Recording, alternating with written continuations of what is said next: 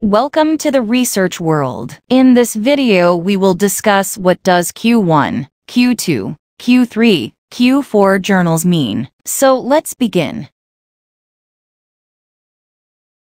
What is quartile? A quartile, Q, is a statistical term that describes a division of observations into 4 equal defined intervals, based on the values of the data.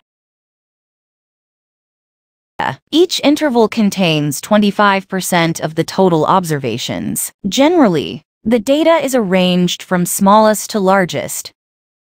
First interval, the set of data points up to 25%. Second interval, the set of data points between 25% up to 50%. Third interval, the set of data between the 50% up to 75%.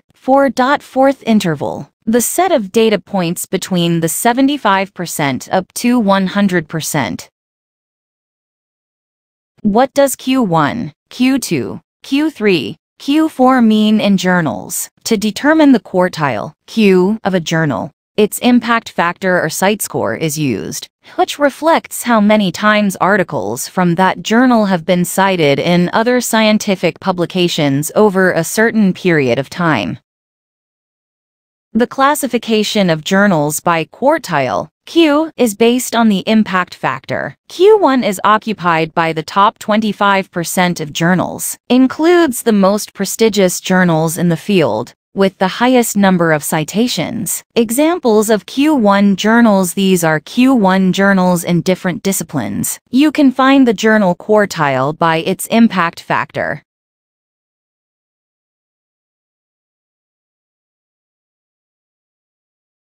Q2 is occupied by journals in the 25 to 50% group, covers journals with slightly lower impact factors, but still of high quality. Q3 is occupied by journals in the 50 to 75% group, are fairly ranking and influential publications that are suitable for achieving almost all scientific goals.